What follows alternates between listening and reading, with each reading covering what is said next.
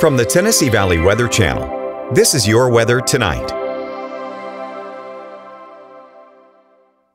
Hey folks, happy Sunday night. It is May 12th, and it certainly seems like May out there, right? We have those showers building soon, right? As we head through this morning, I think we're going to keep those clouds building and building, and then finally, they're going to let go, and they're going to start raining here as we head through the early hours as we're heading into work for our Monday. I'll show you the futurecast. Let's go ahead and see what we have in store. This kind of shows the picture pretty well. Right now, like I said, mostly dry through tonight, but the showers build through the early hours of tomorrow morning, and then by the time we're heading into work, we're going to be seeing those light showers across the area continuing to persist through the day. In fact, I think some thunderstorms are looking actually relatively likely through the afternoon hours. We have a little bit of instability to work with here. Winds sharp out of the south and east at 15 miles an hour, gusts of 20, and we hold this big, massive rain pushing east through late tomorrow night as well and into the early hours of Tuesday. So we kind of stay in this unsettled pattern, and even as the system wraps around, watch this.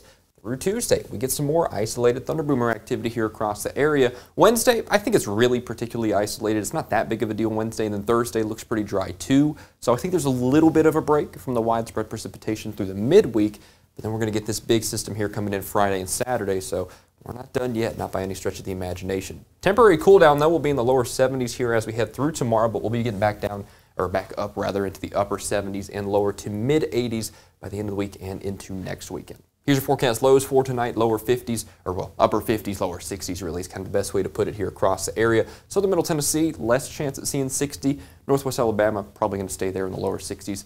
And then as we head through tomorrow, there's that cool down, 72, 73, 74, kind of what you can expect for your highs there.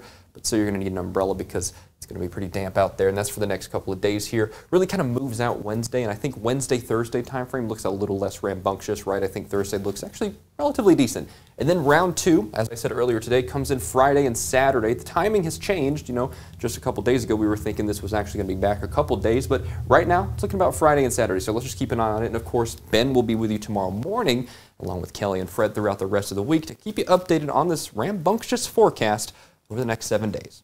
Thanks for joining me here for this forecast update. I'll be back with you next weekend. Thanks for joining me over the last couple of days, and I'll speak to you soon.